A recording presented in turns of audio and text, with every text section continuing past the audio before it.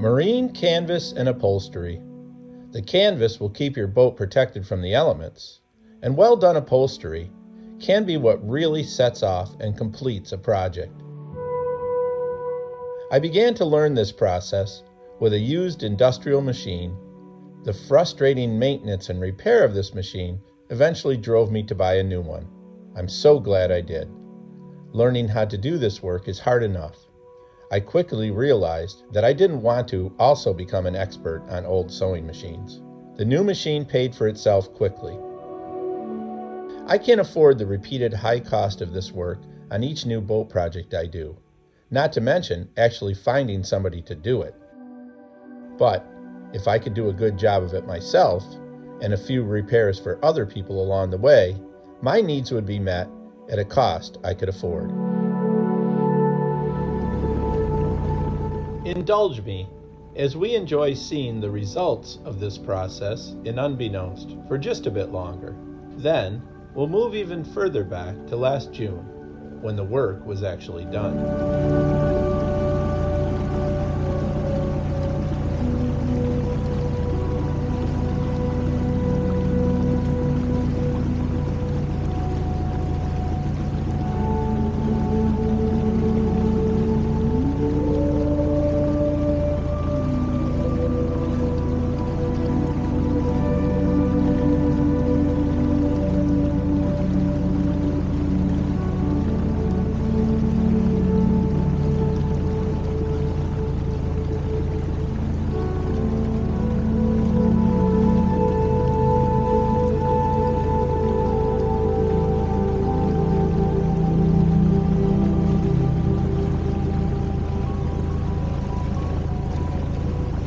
Season 4, Episode 11, Upholstery.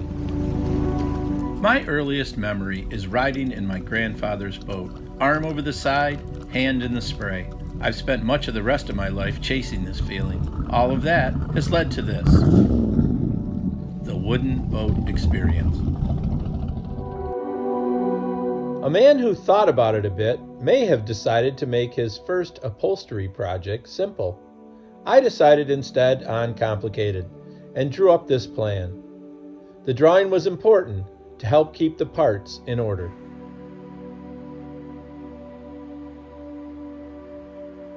Cutting the base foam. This is 3-inch thick, high density foam.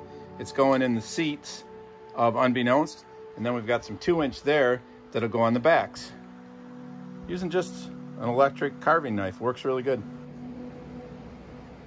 The electric knife worked okay, but some of the edges weren't quite square. So since then, I've bought one of these.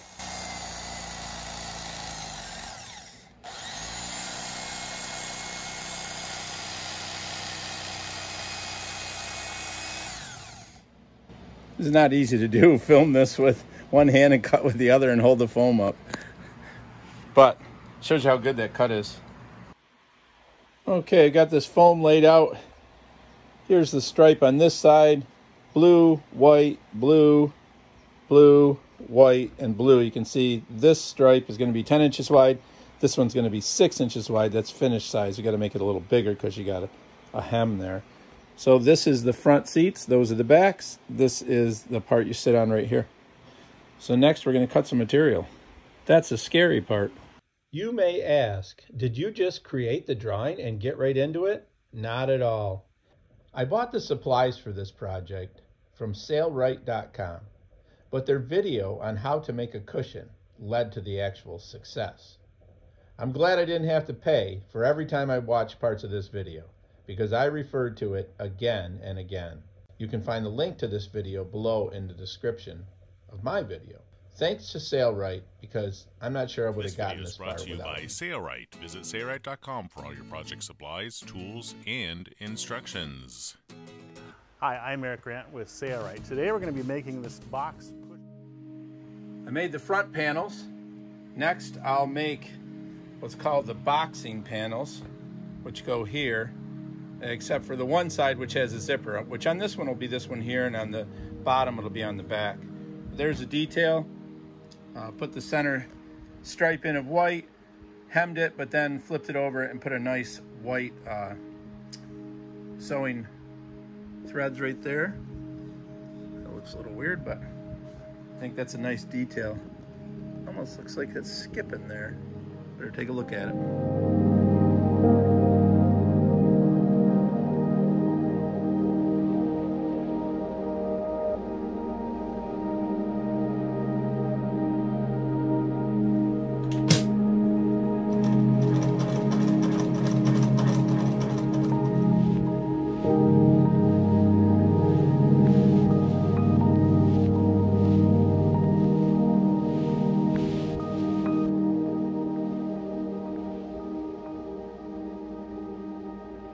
What you doing, doggy?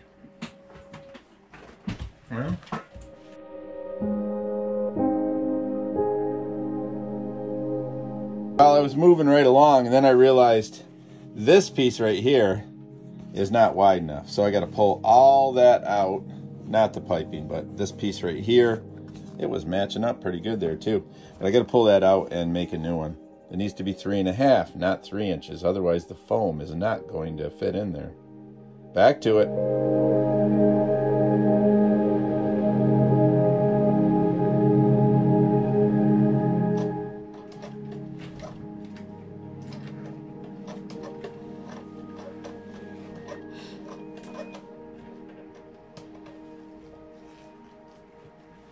These corners are not fun. Piping looks great, but it makes the whole job a lot harder. I'm not talking to anybody but the camera spec, don't worry.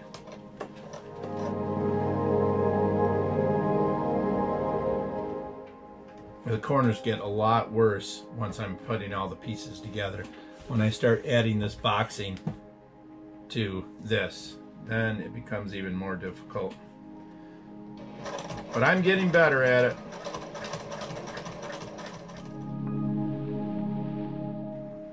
This Janome is a great machine, but I wish it had a foot that went over the piping.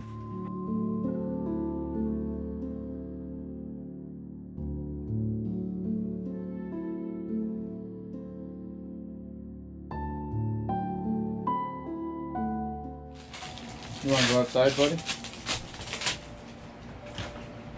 Don't disappear, okay?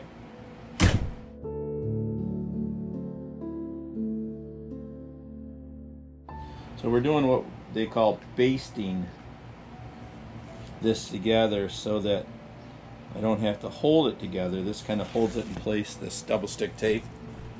It doesn't affect anything afterwards, so it's fine to have it on there in the long run. It's an awful lot to keep in place and to keep track of without the help of this. And this stuff, this is four-way stretch, I think it's called. I think it's called four-way stretch. So if you're not careful, you start manipulating this fabric without even knowing it while you're sewing it, and pretty soon you got it all stretched out of whack. So I'm gonna just baste this side. We'll go and sew this. We'll come back and baste the other side. I find it easier for me that way. This side has been sewn. You can see if we flip it. It's always face to face. And now we've come around this corner a little bit, but we're going to baste down this side now.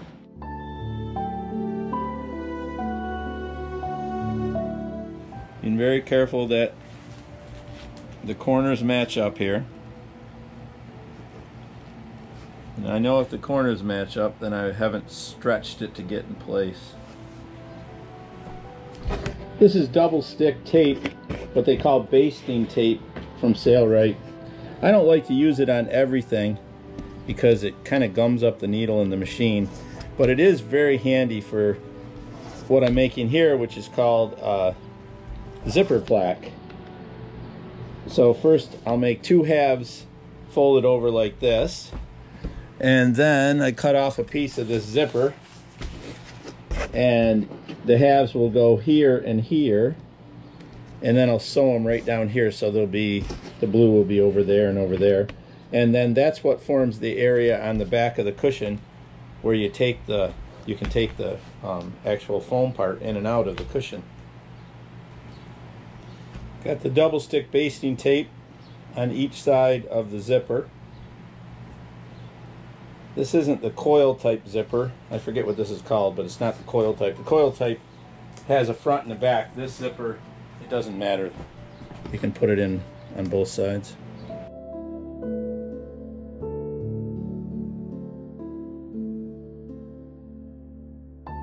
Should have done one side at a time so my fingers weren't sticking to this thing every time I turn around.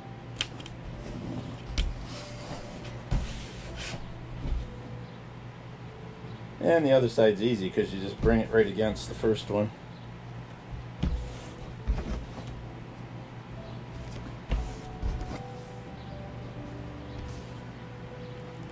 Now we'll go to the machine and sew this in place. Okay, I'm running really low, as you can see, on white thread here. Some is coming later today, but I really want to get this done. So I was using blue thread on both sides for the parts where you couldn't see it, where it didn't matter. But here you can see the stitching on the front. So I'll put the white thread back in.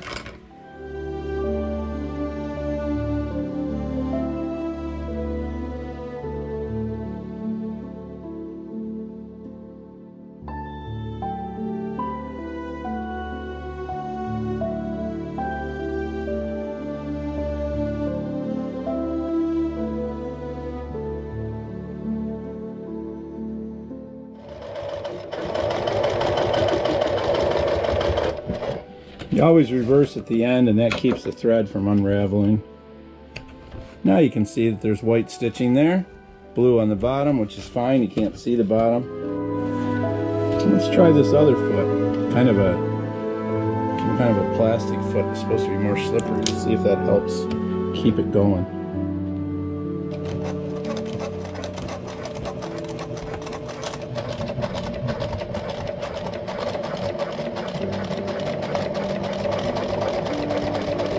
Oh, that's way better.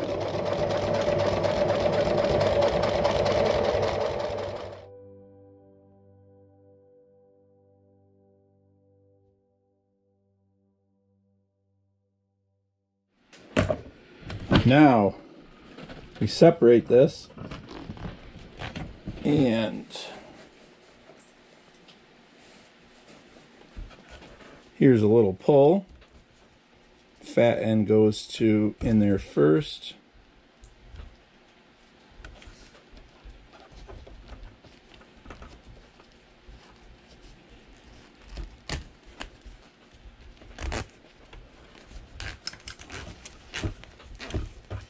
You can see it zips. Now we'll go about halfway and just leave the pull there, and then after we sew it in we can go all the way with it. So there is a finished zipper plaque. And there's the back side. All right, let's go get the rest going. Okay, this is a driver's seat cushion. My first attempt at making a cushion. It's not perfect, but I don't think it's too bad. Can't wait to try sitting on it. Got a little bit of a wrinkle right there. Need some work, but for a first attempt, not bad. This piece right here is what holds the snaps. It goes along the back side, but it's attached to this. I've actually got to pull the threads out of here and put it between the piping and the backing. But it's supposed to be the other way. So when you make it, it just looks like this piece, but when I hemmed it, I hemmed the wrong side, so I had to make another one. This one's wrong. That one gets put in the pile of, hey, you're not too smart. And this one will be right. So I'll base this one over to this line, put a hem on here, and make it look like this one looks right here. Oh, you got to pay attention when you have all these stripes and everything. If I had just had this one solid piece of blue, that never would have happened. But I don't think it would have looked as good. Here are all the parts that go into a cushion. So, the heck is that on there? Huh, well, grease or something. So this is the part that's going to have snaps put on it that will go on and hold it onto the deck. So this is the back, and this would be the inside of the back. And then you have the front, which obviously looks like the front. And then you have the boxing. Here's the zipper plaque. That goes along the bottom side. This is a side piece here. And then this one goes, oh, wrong way, goes this way. Zipper plaque. This is a side. Here's this across here. That gets attached to both this. And there's the foam that goes in between. Simple, right? This is the hardest part, is sewing this together, because it gets real thick. And you've got to put this face to face, sew all the way around here, and then you have to do the same thing sewing it onto the back. And that's what I'm going to go do now.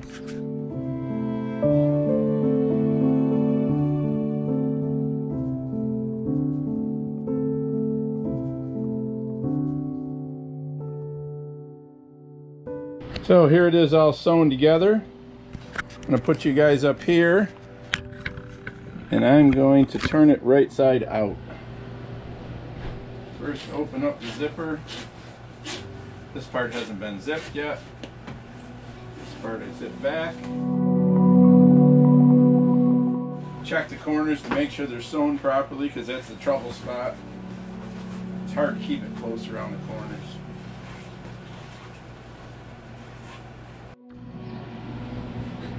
Battery died, I had to switch it up.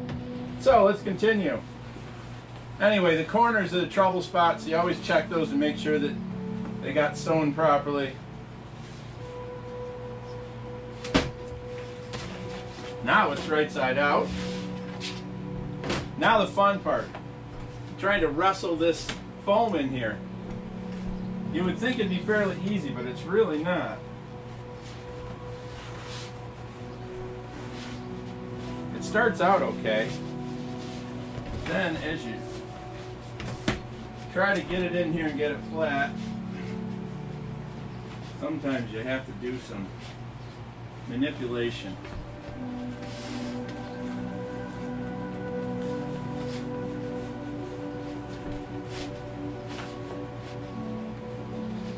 You got to be careful of how the seams are sitting, that they're all the same, in the same direction, otherwise you'll see wrinkles. And I'm not an expert. And this is the first interior I've done, but I would highly recommend that you go to the Sailrite website, and I'll have a link below in the description, and watch the video that I watched to learn how to do this, because they have good videos that will teach you how to do it. This is not a how-to video. It's just kind of showing you that I did it and the results. This is not something I'd want to do for a living. It is not easy to do, and I see why they charge a lot of money for it. But it is something I'm going to continue to do for myself. And I kind of like the seat back. You can see there's a little air in there. I kind of like that to puff, so once I see if this is laying flat, I'm probably going to add some of this batting here. This stuff I'll add into here to puff this out and to take these wrinkles out. Okay, you don't need to watch me wrestle with it. I'll show you the end result. I've got to adjust that one right there. You can see there's a couple little lumps, just needs a little adjustment of the foam. There's the other back seats. The cushions are done.